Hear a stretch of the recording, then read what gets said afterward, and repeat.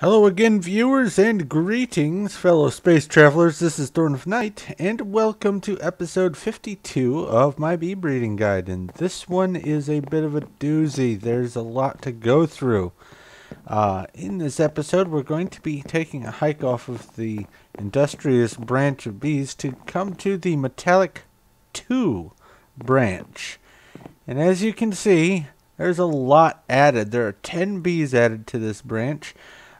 They are the STANNUM bee, the PLUMBUM bee, the AURIC bee, aluminum, FERROUS, CUPRUM, ARGENTUM, ARDITE, COBALT, and MANYULLYN.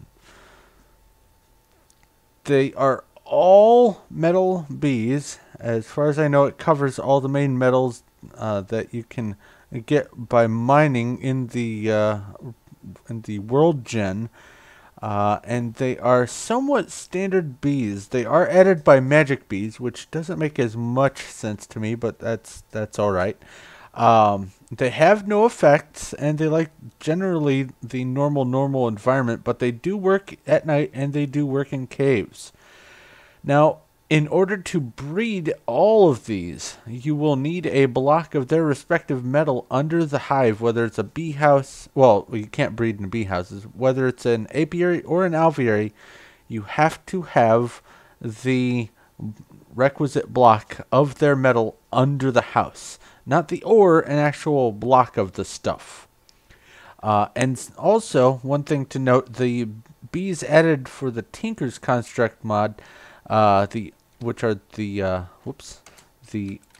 Ardite, Cobalt, and MANYULLYN bees, do require a little bit warmer environment than the rest of the bees do. But let's take a look at the output you're going to expect. Each one will spit out honeycomb, but also from these bees you can get the nuggets. The STANNUM bee will give you tin. PLUMBUM will give you lead. AURIC will give you gold. Aluminum will naturally give you aluminum. FERROUS will give you iron. CUPRUM will give you copper. ARGENTUM, silver. ARDITE will be all Ardite cobalt from cobalt, and MANYLLYN from the MANYLLYN bees. There isn't really any other special output from them. They do sometimes give off the just regular plain honeycomb, but other than that, that's about it. So let's go ahead and exit out of here and go take a look at the actual bees themselves. And it didn't crash this time, thankfully. Alright. The first bee that I'm going to show here is the STANNUM bee, and as you can see, I left a glass block so you can see under it. There's a block of tin under the apiary, and that's what was needed for this bee to be bred. And also, as you can also probably see and have seen, maybe if you watched any of my other videos, I have a numbering system, and what this is how far away it is from a hive bee, how many levels of breeding you have to do to get here. So this is a level 7 because it requires at least a level 6 bee to get to it. And the 2 bees that are needed to breed the STANNUM bee are the forest bee, which you can get from these forest hives. Generally, you'll find them up in trees in forest-like biomes. And also the industrious bee from the industrious line. If you don't know how to make that, I have a video for the industrious line up, and also if you want to download this map, you can just hop through here. I forgot to rename this to industrious. I'll take care of that after I'm done recording, but that will take you to the industrious branch so you can figure out on your own. Which reminds me, I have made this map available for download so that you can do your own experiments and practice in here. Like if you don't want to waste your bee stock in trying to figure things out, you can just come in here and do it. And this map does cover everything I've gone over in the episode, everything that you can do in the plains and all the other biomes. And oh, there are 3 moons. I thought so. Anyway, sorry, I digress. Shiny thing made me look away. The map is made in the Unleashed mod pack for Feed the Beast. So you will need to get Feed the Beast in order to get the map pack to, or the map to work. But once you have that, everything should be fine. I have used bits and pieces from lots of different mods, so you will pretty much need the at least most of the mod pack to get this map to work anyway. So I'd say go ahead and get the Feed the Beast and go ahead and get Unleashed. It is awesome. But let's take a look at the bees themselves. First off is, of course, the STANNUM bee, which I have here. I will need to grab the princess to see what the why is it pollen in here? Oh, from the industrious. I knew that. But I need to see how long this took me to breed. 5 generations. Now, it may take you more, it may take you less. It is all up to random chance, basically. But let's just see how this compares to a purebred.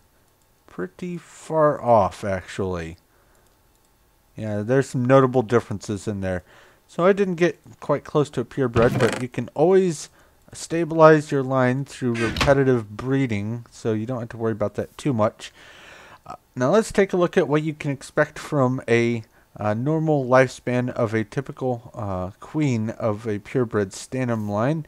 First off, you're going to notice that you will get 1 drone out of your endeavors, and also there's a chance that those comb and a chance that those nuggets. And the comb, I didn't even fill these up with comb. It's just basically your typical comb. You're going to get the beeswax and the honey drop out of the honeycomb. I guess I will, before I upload this map, I'll fill these all with a stack of honeycomb so you can see that. But let's move on to the next one, the PLUMBUM bee. And it requires having done the STANNUM, and it also requires some common bees, which come from the Apes line. Once again, you can either watch my Apes video, or you can go over to the hub and hop into the Apes branch that way. And the reason why I don't have it linked directly to the branch is because in case you are carrying something, I didn't want to have cross-linking books that link to another place in the same world, because if I did that, you would, all of your inventory and items would go poof. So in order to keep that from happening, I just took you back to the hub, and you can go to the branch from the hub book. But I do have some stock for you to experiment with if you do download this and want to try. But let's take a look at the PLUMBUM bee and see what we got here. It took 5 generations again, and let's see how far off from purebred. Oh, look at that. I managed to get a purebred. And that is possible, not guaranteed, just possible. But once again, we've got the purebred queens, and you can get 1 drone out of them, and the lead nuggets, as well as some of the honeycomb. And it looks like standard for this is 1 product per life cycle on average. So let's move on to the AURIC bee. Now the AURIC bee is kind of cool. It requires a little alchemy to get it. And oh, I forgot to mention, the PLUMBUM bee does need a block of lead under the housing in order to breed. Sorry about that. Anyway, the AURIC bee will require gold under the housing, and you will need the PLUMBUM bee, and you'll need a MANYULLyn bee, or minium, however you pronounce that. And that's from the alchemical branch. Once again, you can either go take a look at the alchemical branch, or you can just watch my alchemical video. But let's see here. There's an AURIC bee, and it is the princess. So let's see how long it took to get this. 7 generation. Looks like these bees are typically going to be harder than normal to get, but that's alright. And it looks like, I got close to a purebred, but not quite. Close, but no cigar. Alright, well, I will leave these in here for you to look at if you wish.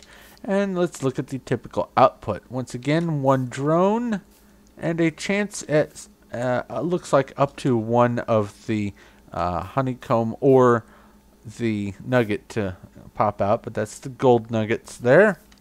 Next up, we have the aluminum bee, and it will require the industrious bee, which once again you can get to through there, or you can watch my industrious video, and the cultivated bee, which is also from the Apes line. That's through that book there. And I have some stock here for you to fiddle with, but let's take a look at the drone, and I'll need the princess to check the age. This one took just 2 generations. Whoops, pretty quick. And I don't know why I exited out of there. Come on, right click in air. And it's not even close to a purebred. That's just more for my curiosity's sake. But I will put these in here for you to look at if you wish. And let's look at the output. Once again, 1 drone. There's one of those aluminum nuggets. And I didn't get any comb from this, but you can. Next up is the ferrous bee, which comes from the industrious once again, and this time the common. And sorry, the aluminum will need a block of aluminum, and the ferrous will need a block of iron under it in order to breed. But there's some stock for you to fiddle with, and it looks like I got the ferrous princess, so let's check the age. 1 generation, alright, and just morbid curiosity. Oh, look at that. I got a purebred. And that is possible, so I'm not too terribly surprised. But it feels good to get a purebred sometimes. It really does. Even though I'm not going to be using this world, this is just for the tutorial, it just feels good to get a purebred bee. Anyway, the output you can expect from the purebreds, once again, 1 drone, chance at the iron nuggets, and some of the honeycomb there. That is just regular honeycomb. Oh, that one had 2 items. That one had 5? I didn't even catch that. Wow. So maybe that one can have a higher production, or I just got really, really lucky, which is probably the case. Anyway, next up is the CUPRUM bee. It does require a block of copper underneath it. Any block of copper will do. The ingot block, not the ore. This, once again, will require an industrious bee, but also a meadows bee, which you can get from the hives that look like this. And I've got some stock in there for you to play with. Let's grab the CUPRUM princess. It is the princess this time. Let's check the age. 2 generations. Alright. Oh, and let's see. It doesn't look like it's even close to a purebred. Nope. Not even quite. But I will put these in here for you to look at. And let's check the output real quick. 1 drone once again, and some chances at the output. Looks like up to 2. And you did see one of those copper nuggets in there. Lastly, for this part is the ARGENTUM bee, and you will need a block of silver underneath the housing to get this guy to breed. It will require the noble bee called the Imperial, which you can get through the noble book down there. Go watch my noble branch video. And it will require a modest bee from these yellow hives you find in the deserts. And I've got some stock levels there for you to play with as well. But this is the ARGENTUM bee, so I'll need that drone and the princess here. Let's just check the age real quick. 1 generation, that's nice. And the drone is not even close to a purebred, but that's alright. And I will leave these here for you guys. And let's check the output. Once again, you're going to expect 1 drone and a chance at some silver nuggets or some honeycomb, as you see there. And I will need to remember to fill all those in. Actually, well, I just go ahead and do that so I don't have to worry about it. How many is this? 1, 2, 3, 4, 5, 6, 7. So 1, 2, 3, 4, 5, 6, 7. Just run down here real quick, toss these in, let this work. And then by the time I am ready to upload this map, the second map for you, this will be done, so you can just look at a typical honeycomb output. Or you can go look at one of my other videos, or look in, for instance, the Apis branch produces the honeycomb, so you can go check the output there. But there are still 3 more bees to cover in here, the Tinker's bees. So let's hope this doesn't crash.